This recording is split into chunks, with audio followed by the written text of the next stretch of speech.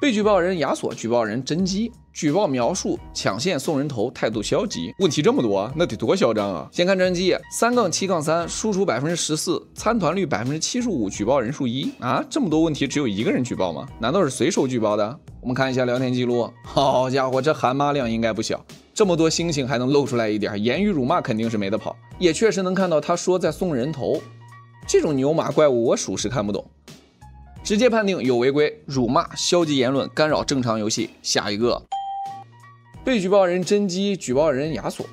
套上娃了吗？举报描述演员故意送人头。那我们看一下战绩，2-7-17，输出15%，参团率47%，举报人数1。这助攻有点夸张嘛？我们看一下视频，就差一点兰陵王就无了。这波是被绕后切掉了，属实没办法。这一次也是跟着你去的，确实是很柔弱。可以看到这真机虽然是死了很多次，但确实情有可原，属实也是想帮忙，奈何时运不济。我们判定无违规，这也能被套娃？不查了不查。